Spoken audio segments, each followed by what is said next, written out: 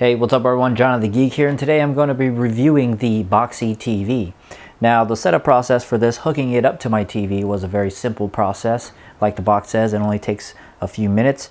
All I needed was the coaxial cable from my cable line, which I do have cable. I don't have an antenna. I'm not using the antenna that it comes supplied with.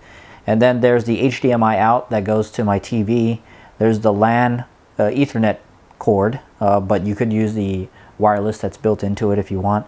And then there is the power cord, and that's all I need to set this up and connect it to my TV. Of course, I have to switch my TV to the correct HDMI port, but there's also the options of adding some USB thumb drives that you could load videos on, and I also have that plugged into the box. And so once you plug in the power cord, you don't have to turn it on or anything like that. It just powers on, and I think it just runs all the time, although it does power down after idle use, so it shuts itself off until you hit a button on the remote. It'll turn back on again, but essentially that's all you need to get connected to the TV. And so once you're connected, it's going to ask you to connect to the internet. Then once it's connected to the internet, it's going to look on the Boxee servers for an update, and right out of the box it did have an update, and it updated itself. It took about 5 to 10 minutes, not more than 10 minutes. It was more like 5 minutes to download and restart the update. And then once you've finished your updating, it's going to ask you to activate your device through the web. So you need a computer, and you got to navigate to boxee.tv/setup, and then the TV itself is going to have a code, and it's going to tell you to enter the code. And once you enter that, the box itself will know that you've entered the code on the computer, and then it will let you continue on to setting up your Boxee TV. And then the next thing it'll do is scan your TV channels. So depending on how you connect to it, if you are telling it to connect via the antenna, it's going to scan over the air for reception with the supplied antenna. But I'm using the coaxial cable from my cable provider, and it's going to go ahead and scan through those channels and set up, and whatever channels that I could find, it's going to set up. It's not going to be able to show you or find your premium channels if you did buy premium channels. This is supposed to be a basic local channels TV lineup. It's not going to give you things like the Discovery Channel, even though that's kind of comes included with your cable package if you're a subscriber to cable. It's not going to come with the HBO premium, Showtimes, all that premium stuff. It's just going to find the basic TVs, your local channels that's provided through the cable provider. So once it sets it all up, you are then presented with this menu here that you see. And so right off the bat, I'm on the apps section. So up at the top here you have apps, and then you have TV, and this is what's on right now, and this is what's on later. So this is the live TV shows. I'm not really going to show the TVs because I'll have some trouble with YouTube copyright stuff. So this is the live TV, and it does show just as if, you know, it was a straight up out of your cable box. If it's in HD, then it's going to show it in HD. If it's standard def, it's going to crop it with a 4:3 crop with the black bars on the side. But essentially it runs just fine, and this is how you pretty much watch your TV here. You don't really choose a channel per se. Basically you would just pick a show that you want to watch because it reads what's on right now, and essentially these are 19 channels. That's all I got that's able to come through my cable. So as you can see at the top right there, so that's the TV portion of it, and it loads up fine and it looks fine. There's no hiccups, there's no flickering, no problems, none of that stuff. All right, so that's a live TV channel. So we'll go over to the apps here, and apps, typically you would think, oh, there's an app store. No, there is no app store. There's just the apps that it comes with here. Perhaps maybe later on there'll be updates and more apps will be added, but there aren't any apps that you could download because there's no developer kind of marketplace for developers to develop apps for this. So The featured 3 apps here is Netflix, Vudu, and YouTube. And so you need an account, a Netflix account, a Vudu account. You don't necessarily have to have a YouTube account, but it is good if you want to access your stuff. But the Netflix app, I'll fire it up here. I'll show you how long it takes for it to load up. I've already gone ahead and set up my Netflix account on here, and this is pretty much, I just want to show you in real time how long it takes. This could be a deal breaker for you. Some of you out there might be like, God, this is taking forever. So that's pretty much it. We're right into the Netflix. Those of you who are familiar with Netflix and is going to be buying this probably for this feature, this is pretty much the interface here. You're all pretty much familiar with it, those of you who know it. And so I'm just going to go back out of here. We'll go into the Vudu movies, and this is pretty much a pay-per-view rental and purchasing of HD quality movies. I mean, really high quality, high definition, and high definition audio. And this is pretty much, they start you off with $5.99 credit when you sign up for this on this Boxee TV here, which is really cool. And so we have, you know, new movies that are out. These are like that just came out too. None of that you gotta wait for a certain amount of time to go by. And yeah, so this is the Vudu app, and we'll kind of just check this out. I'm not gonna play anything because I just don't want to get banned from showing copyrighted materials. So it gives you a lot of cool information here. Kind of scrolls through. You have the extras, cast and crew reviews, more info and stuff like that, which is pretty nice.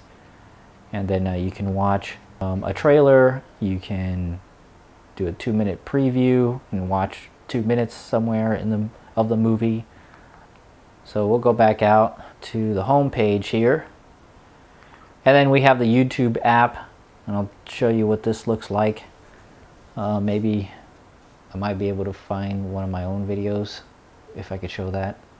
Typing in to this thing though is kind of a pain because you just have a directional pad on the remote here, and it's not that great when you want to type or look for things. Let's see if I can.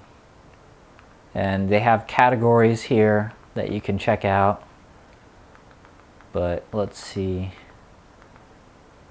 what's trending right now.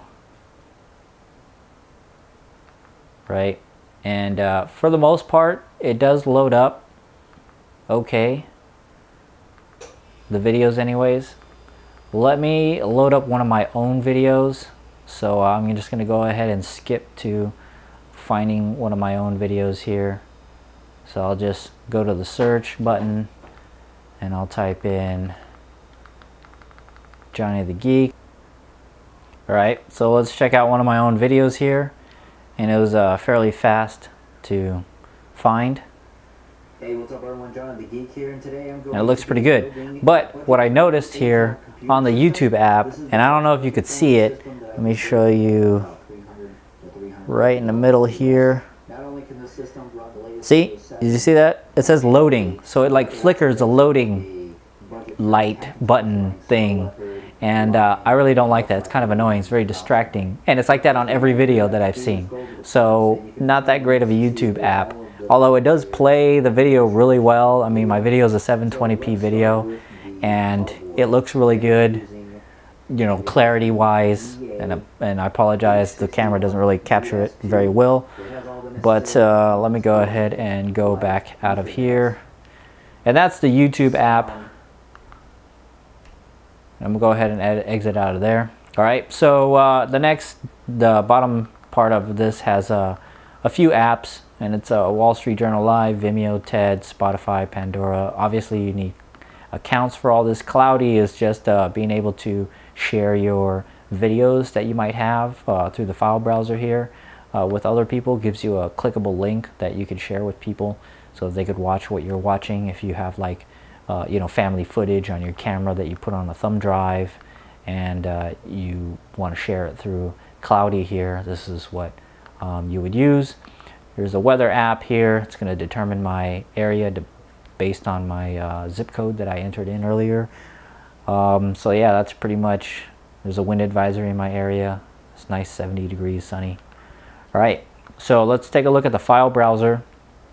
And I have a USB thumb drive plugged in here, and I'm going to go ahead and play a video file. And this is a very large video file, large meaning that it's a high bit rate. It's like a 50 megabit bit rate DSLR footage, 1080p, and it plays it very smooth, right? And I'll play another one here. And so I'll go ahead, oops, fast forward it too fast. And your basic controls are the fast forward, play, pause, and you can either hold the button down to fast forward, or you can press the button to skip ahead 10 seconds, right? And so that's pretty much the video here, and it's a very clear, nice, smooth running video, right? So let's go into some of the settings that you have. We'll take a look at the device name, version, serial number, all that jazz. You can check for software updates, your IP address, and then how you want to display your audio and your resolution. So we have 1080p here, and you could choose how you want it. It automatically should detect what your TV is, and it asks you in the very beginning what you want it to be. Sound effects volume, this is a little like clicky noise. You probably can't hear it right now because I don't have it too loud. Right, so the TV, you get to choose here, you know, what you want to show, if you want major channels or all your channels.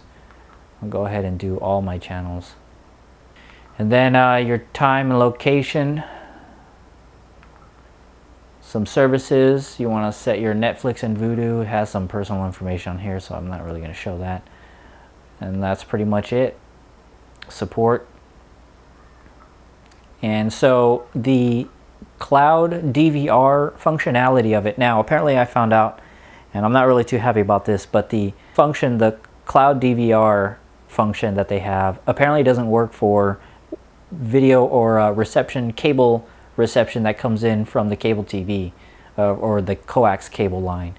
You can only use it when you have the antenna over the air, and you can record stuff over the air. So it doesn't work with the other channels that you have, and I don't know why that is. It probably has to do with copyright protection, the HDCP or whatever it is that comes through, that it's not able to copy or record that, but over the air is not coded or encrypted in anything in the HDCP format, so that's probably why you're able to save it. So I'm not too happy about this, so I can't even record my regular TV shows that I would get through the DVR cloud functionality that you have. So all in all, that's pretty much it. Not a whole lot to it. There's some quirks to it. Hopefully they add more apps. Hopefully they add Hulu Plus. That's one of the things that I really wanted to see on here was Hulu Plus, because they have a lot of TV shows on Hulu Plus through a subscription. And if I want to replace my TV with this box, or my cable TV channels subscription with this box, I kind of want to have Hulu because they have a lot of TV shows. Netflix has a lot of box TV shows, but Vudu is all movies pretty much. But really Hulu Plus is a really good app. So all in all, do I recommend this? To contend against the Roku box, yeah, I would actually recommend this. It has it's very basic and easy to use, and it passes through your TV, which the Roku box doesn't do, and it has the same thing, same apps as the Roku box, and it's very easy to use as well. It looks a little bit nicer, but it also has a file browser that you can just put movie files. You know, you got a relative out there that has movie files that you could install on there and share that with, you know, your friends and family, your relatives. Plug that in and you'll be able to play movies from there.